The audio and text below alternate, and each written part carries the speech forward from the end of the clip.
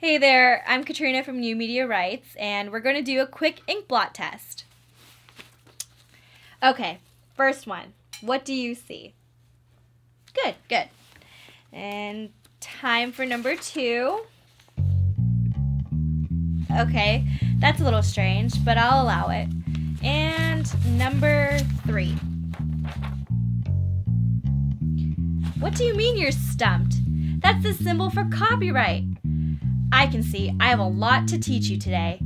In this super short video, we're going to talk about this copyright symbol. Get excited!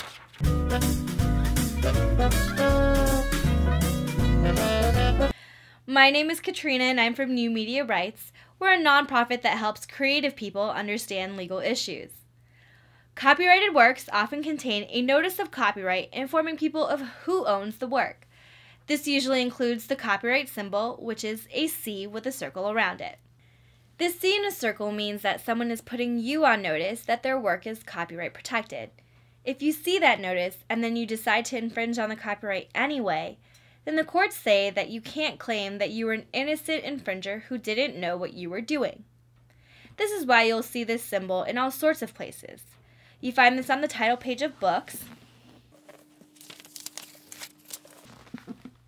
and you can also see it in the credits of movies.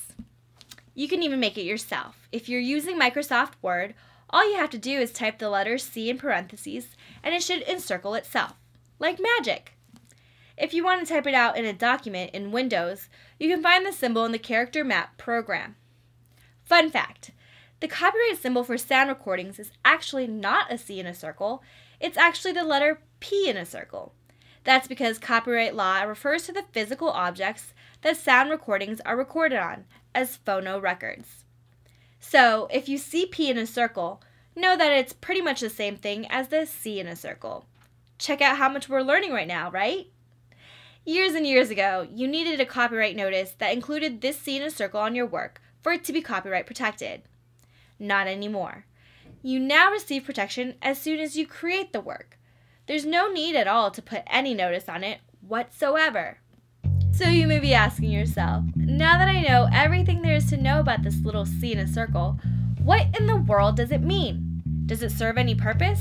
You'll have to watch the next video to find out. You know what else is a mystery? How we're going to pay our bills to make more videos.